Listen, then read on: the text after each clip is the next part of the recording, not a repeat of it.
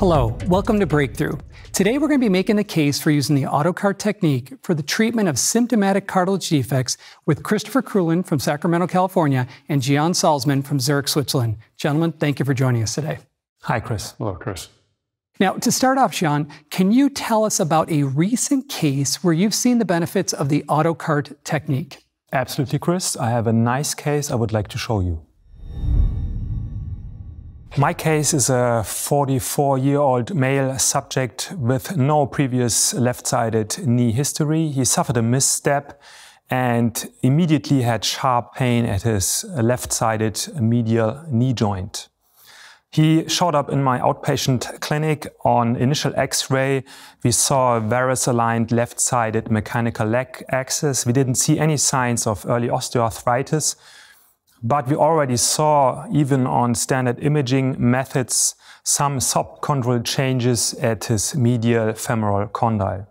On subsequent MR imaging, coronal images on the left side, we saw a full thickness cartilage defect with an overloading bone marrow edema in the back of the defect. Other than that, it was a normal appearing MRI, intact meniscus, intact ligaments, and no signs of early osteoarthritis.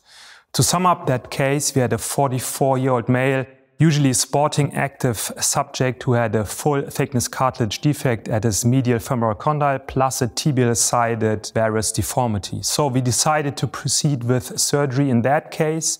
During initial arthroscopy, we saw full thickness cartilage defect at his medial weight-bearing condyle, approximately 4 to 5 square centimeters. We decided to proceed with an AutoCart procedure in standard fashion, where we took away healthy cartilage from the defect edge and transplanted our AutoCart procedure in standard fashion. Finally, under dry conditions, we cycled the knee joint to really prove that the transplant is stable and we can do early rehabilitation without any problems.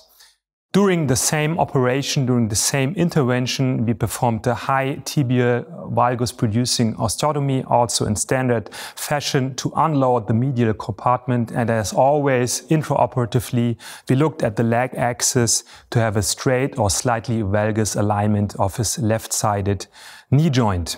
1 year post-operatively, the patient was very satisfied with the procedure, having a Lysholm score of 81 points and a very good sporting activity with a Tegner score of 4. At that time, the osteotomy had healed already and we decided for plate removal. At the same time, we decided to perform a second look arthroscopy, even though the patient had no real pain at his transplant site. During second look arthroscopy, we saw a nicely integrated, well-maturated transplant at his medial condyle. The tibial cartilage looked very nice, as well as the medial meniscus.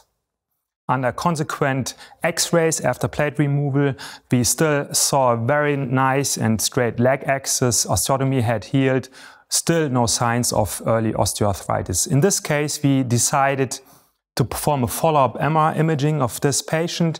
And here we saw a nicely integrated AutoCart transplant at his medial condyle, iso-intense signal, and very silent subchondral bone. In this particular case, we performed a T2 mapping analysis to see how the transplant quality really is, to look at the collagen content, and we saw also very satisfying T2 mapping results in this particular subject. Finally, 1.5 years post-operatively, the Lysholm score with regard to the plate removal increased to 86 points. The Tegner score was still a little better at 4 to 5 points out of 10, and the patient returned to uncomplicated and pain-free tennis sporting activity and was very satisfied.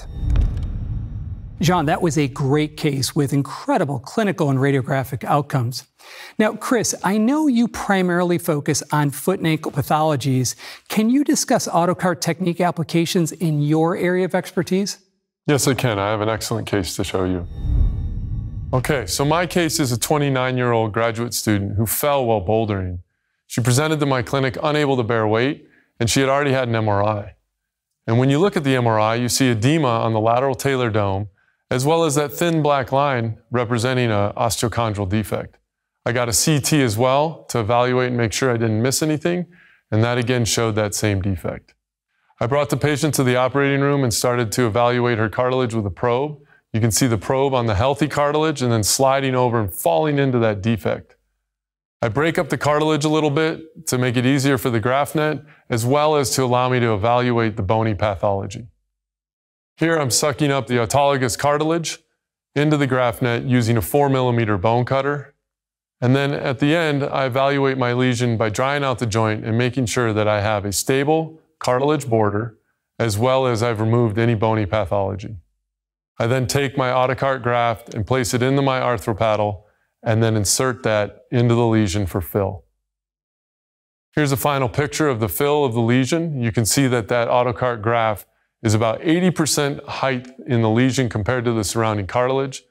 That allows for any hypertrophy or growth of that AutoCart graft, as well as a good cup or rim to support and hold in the autologous fibrin sealant that I'm about to place.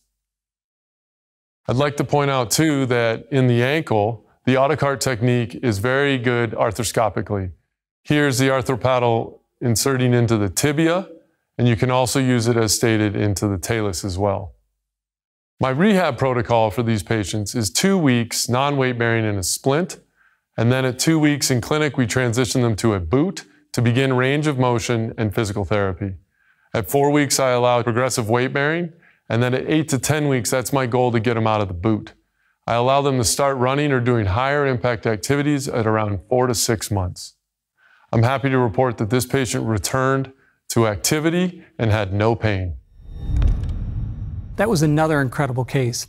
So, Gian, Chris mentioned that his consideration of bone pathology in this case. Do you consider the subchondral bone in your patients as well?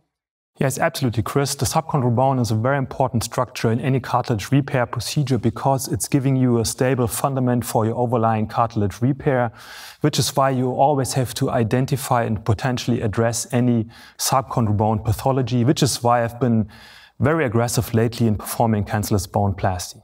Thank you, Gian, and thank you both again for sharing your experiences and making the case for the AutoCart technique.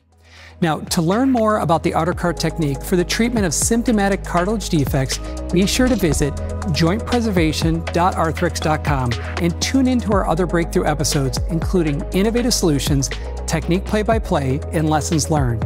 Thank you for joining us.